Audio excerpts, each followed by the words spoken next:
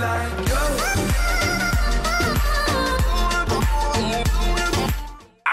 is Tomohawk, and welcome back guys to another slime video. Now today we're going to attempt to make the most difficult slime I have ever done, ever. We are going to have a go at making ourselves some butter slime. Now today we're making the non-edible kind, so do not eat this after you've made this.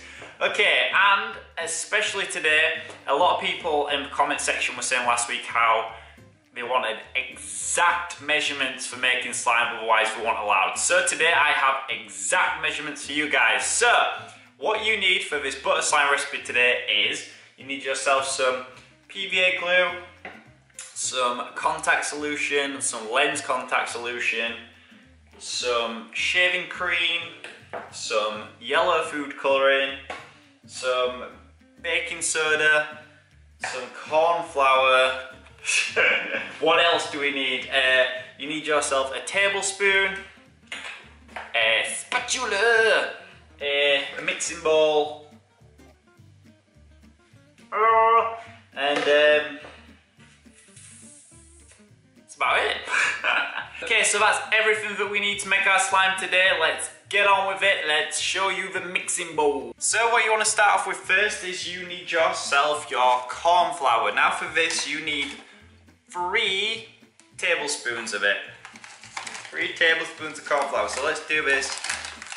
We're doing this exact today, exact measurements for once. So if it doesn't work, then it didn't work exactly. Okay, 1 tablespoon.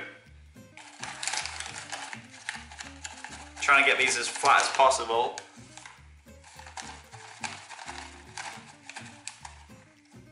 2. 3. Get it all in, let's get all that in there. Okay, so that's 3 tablespoons of corn flour. Next what we need is 3 tablespoons of PVA glue. Now this is going to be very weird for me to do because I normally just pour my glue straight up in there, but today we're going to measure it properly. First of all, we've got to do this little fun thing we should do every slime video. Come on. Come on. This time.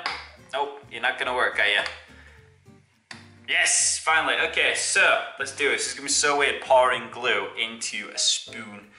Okay, this is going to be an exact measurement for once. Okay, look at that. Besides that little dribble there, look at how perfect that is. That's exactly 1. Okay, so that's 1. This is so weird doing it like this. If it you guys said you wanted it exact, okay, that's a bit over exact. 2. It smells so weird. Corn flour and glue together, who would have thought it? Okay. And then that's 3 tablespoons of PVA glue in there. So next we need to add some shaving foam. Now this is going to be weird. We need to add 3 tablespoons of shaving foam. Now these are probably not going to be exact measurements, but they're going to be as closest as we can get today. Closest is not a word.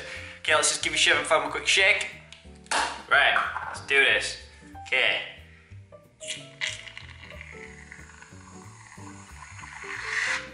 That's pretty much 1, right? Okay, 1. Come on, shaving foam, get in there. Oh, this stuff stinks. Okay. 2. Okay, these are definitely not exact measurements. Okay, 3. The only thing you can do with this is try and judge it the best you can. Okay, so I think that's pretty much 3 there. Right, so what we need to do next is we need to add 4 pinches of baking soda. Okay. 1 pinch. 2 pinches. 3 pinches. 4 pinches. See, that's proper exact. Look at that. All mixed up in there. Next bit we need to do is we need to add our yellow food colouring in, because otherwise it's not going to be looking very buttery. So let's add some yellow up in there.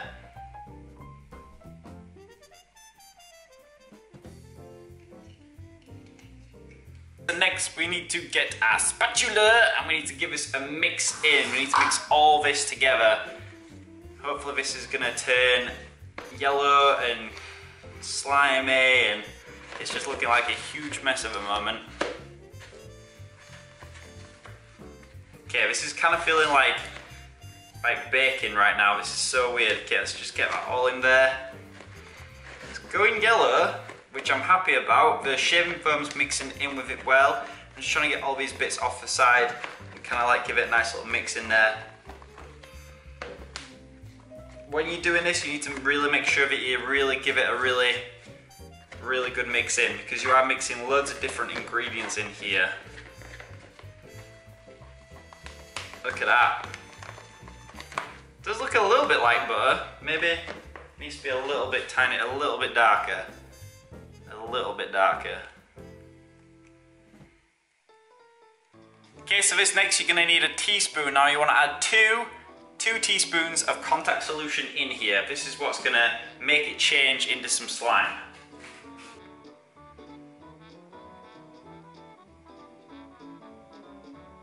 There's 1 and 2. And you want to give that a mix in there.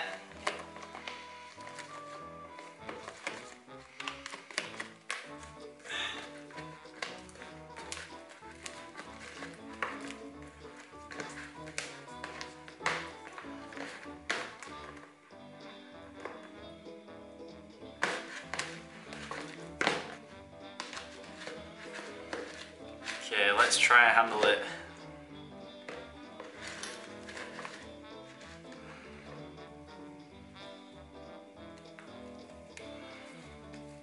Oh my god, it's actually worked.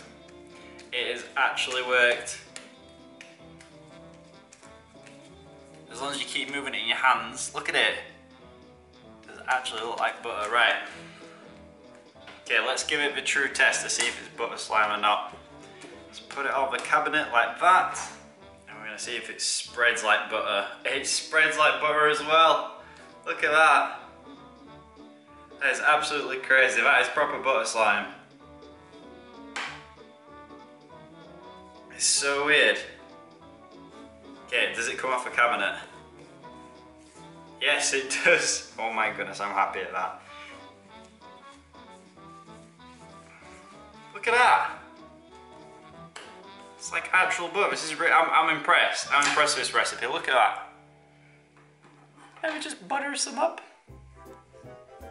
And it comes right off the knife as well. So it's really good. See? Butter, butter, butter, butter, butter, butter. So guys, that was the DIY butter slime. I think you can all agree it turned out pretty well. I'm really happy on how it turned out. That's what happens when you use exact measurements you see, instead of just going, oh, we'll add a little bit more glue, we'll add a little bit more glue there, but it actually works. Look at it, it looks pretty good. I'm pretty happy with that. So guys, if you did enjoy today's slime video, make sure to give it a like. If you do have any suggestions for any other kind of like slime videos and that, let me know in the comment section down below. But big thank you for watching, and remember, even when I need some bread for this butter, it's still gonna risk it for a biscuit. Bye!